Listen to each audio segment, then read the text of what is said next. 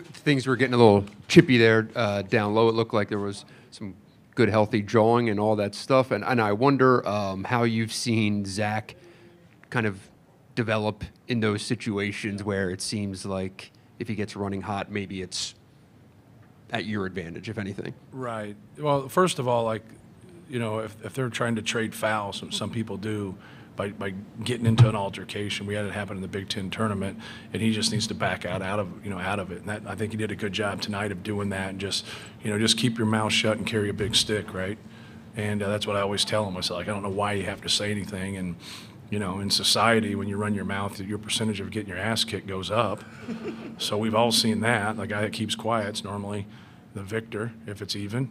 But he just his stamina is something for someone his size. And now they have these long timeouts, and so it's like it convinces me not to take him out. Like, like those guys are like, hey, he needs a blow. And I'm like, no, the timeouts are longer, so we don't have to take him out.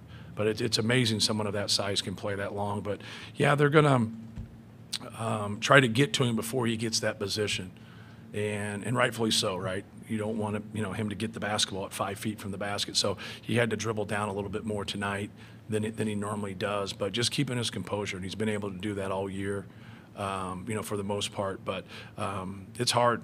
It's hard with the attention that he gets to kind of understand his surroundings sometimes when they could be coming with the double ball side from the big, covering down. They can do a lot of different things. Sometimes they'll wait and wait for him to dribble, then they come. And he has to have a crouched dribble. If he doesn't, he has such a high dribble then, and now that's time. So like having that crouched dribble and being down in a stance for him, now when they come, picking it up, being a passer, normally they're okay in their doubles. I'm talking about everybody we play, but they're not always good in their rotations.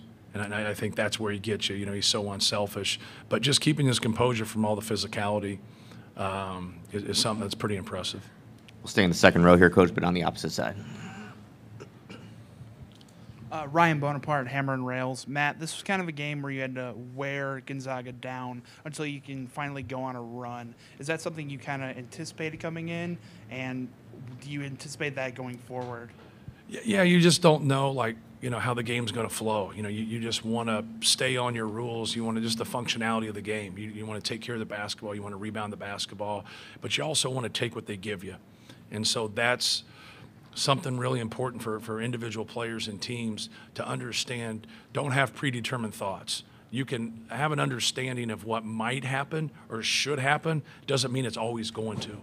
Like, they mix up their ball screen coverages. So sometimes they'll hedge, sometimes they'll corral, sometimes they'll switch. They'll be in a drop. So, that was something for us where now you're just not talking about one coverage. You're talking about multiple coverages, and you got to be prepared. You got to be prepared for that. So, no, it just kind of happened. And you can't go on runs if you don't get stops. And so it's the combination of runs, it's the combination of getting defensive stops, and then obviously scoring at the other end. But you just try to score. Each team just tries to score in different ways. You got to get in transition, and you got to get on the glass. If you're only scoring in the half court against quality teams, it just gets to be too tough. So just stealing points, and then, obviously trying not to let your opponent steal those points also. We'll take two more from Coach Painter. We'll start here on the left side in the first row. Kyle, Sports Report Media. Matt, talk about the 10 starters you have and what sacrifices those guys have made. I mean, we got 3 guys up on the stage, but how important they've been all season to this team. Yeah, we've had different rotations. The guys that have played more for us in the past that don't play as much now, their sacrifices have been huge for us. That's a hard, pill to swallow. But you get this late in the season, and you're setting rotations, and just kind of the blend. We're putting as much skill as we can out there, and I think that's something that really helps us. I thought Cam Heide really, played well there in that second half. Trey Kaufman didn't have a good first half. Then he starts off the second half and was really good. Then I just stayed with Mason Gillis. I thought we had that great stretch, there, and he was a part of that, and I just stuck with him. And he really gives us, a lot of spacing. But everybody helps us, even some guys that didn't play very much or play at all, just having a great attitude and sticking with it and understanding, the team's above everything else.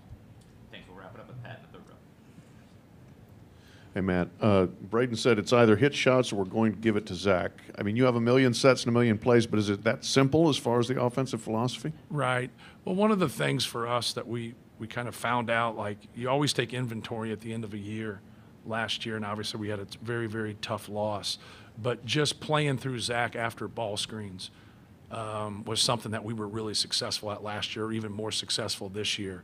So putting the ball in his hands as a decision maker and then playing off of that and getting him set up. Now, we'll run some basic stuff and just throw it in, but it's better to move the defense and put guys in different spots, because if you can have that balance of him running your team and making decisions and passing and getting to the free throw line, getting Zach's post-ups, and also getting quality threes, that's the recipe for success. But we have a lot of trust in Braden. You know, Braden's a very good player. He's got very good instincts. Came to campus that way. He's just gotten stronger, gotten more experienced, and you see tonight, like, he's 2 rebounds away from a triple-double. Thanks, Coach. Appreciate it. We'll see you tomorrow. Thank you.